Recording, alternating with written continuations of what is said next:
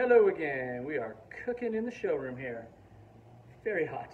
So this is the Valor G3, and the Valor G3 is the smallest version of the Valor gas insert lines.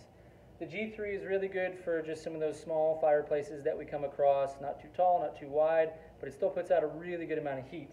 There's also a lot of external options when it comes to the screen front, the surround.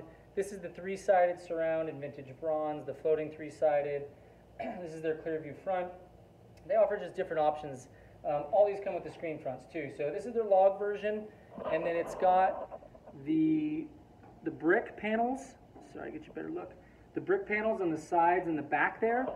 So, but once again, I mean, as you've seen maybe in some of our other videos, Valor has a really good fireplace builder function on their website. So I would definitely go check that out. But we wanted to give you an idea, kind of once again, as we've talked about in some of their Valor videos, one of the biggest differences is that these do sit off of your fascia a little bit. So you've got about 1.5 to 2 inches that these fronts come off. Valor for the G3.5 and the G4 do make the edge mount, and that's where it sits basically it's right on the fascia there. It's only about 1/8 of an inch off. So, but otherwise, the remote options are the same for all the Valor, same thing. The remote can turn the flame up and down. You can put the remote you can set the remote for a thermostat function, so it'll read the room temp and then turn the unit on and off. You can set it on a timer, so if you want it to come on at 5 a.m. and go off at 7 a.m., you can do that. Once again, the Valors don't come with fans or light kits.